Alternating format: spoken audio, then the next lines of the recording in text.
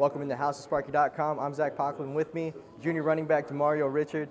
Demario, last season, and I mean even your freshman year, big impact on the offense. And now this year, you and Kalen Balaj, two of the veterans on this team at the skill positions, with Chip Lindsey. I mean, what are your feelings?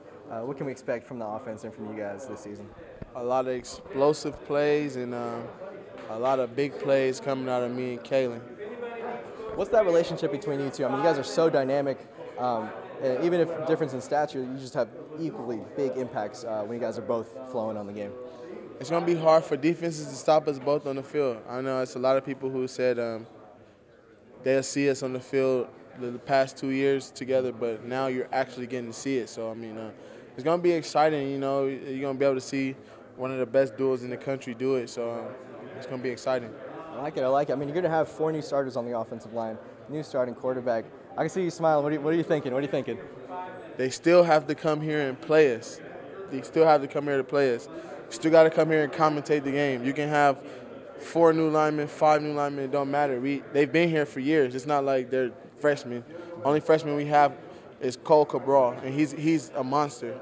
Like I told somebody else, whatever Coach Thompson is doing in that lineman room, keep doing it, because it's like he's breeding monsters in there. So it's like we've ran behind every offensive lineman that's on the O-line now, so we know what they're capable of. So at the end of the day, you still got to come to Tempe. You still got to play in 115-degree weather. You still got to come here and play in front of 65,000 people sold out. You still got to come here and play against us. So, I mean, like, it don't really matter to me. I mean, it's clear that your confidence levels are high. You must have put in a lot of work in the offseason. I saw that video you squatted, what was that, 500 pounds? Yeah. 3 times? 3 times? 4 times. I don't want to shortchange you. I mean, how are you feeling physically? How are you a different running back than you were last year or your freshman year? I got a lot stronger physically and mentally. You know, once you get the game down, mentally it comes to you easy. So just got a lot stronger physically and mentally, and just started to take care of my body more, because longevity is crazy. Of course. Now, last season, when he was at Southern Miss, Chip Lindsey had 2 1,000-yard rushers. I'm sorry, it's not the first time you've heard that. And that's very convenient. You and Kalen are right there. You know, when you first saw that he was hired, you know, what was your reaction? I just came in and met with him the next day and see what type of guy he was, you know, because I didn't want anybody just to come in and somebody we couldn't get along with, you know. So I came in and met with him. I met with him for about 1 hour and 30. I probably had the longest meeting with him. Met with him for about like 1 hour and 30. He's a man of faith. Got 4 beautiful children, beautiful wife.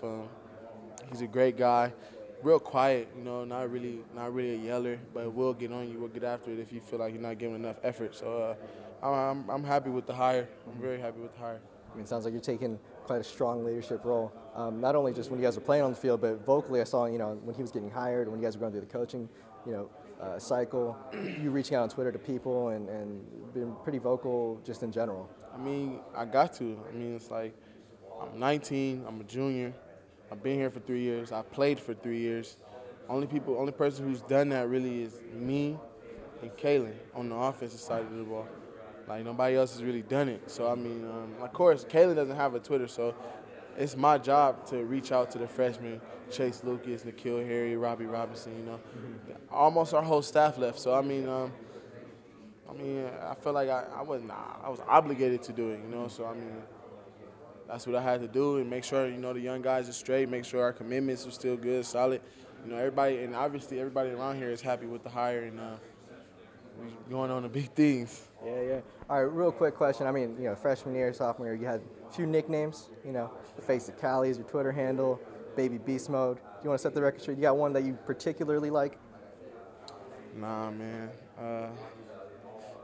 I just got another one called California King on Twitter the other day. So, nah, man, just anything but Lord Richard, you know, anything, you know, my Twitter name, the Face of Cali, my Instagram name, CBA Rich, which stands for, everybody's been asking me this, here you go. CBA stands for Cold Black Athletics, Cold, C-O-D-E, Black Athletics. That's what it stands for everybody who's been asking me, but, I mean, I don't really care, you know, it's whatever, anything but Lord Richard. I mean, you heard the man. Don't call him Little Richard. Call him Face of Cali. Call him Baby Beast Mode. Whatever you do, make sure you pay attention to Demario Richard this season. I'm Zac Pacleb with HouseOfSparky.com. Thanks for watching. Thank you.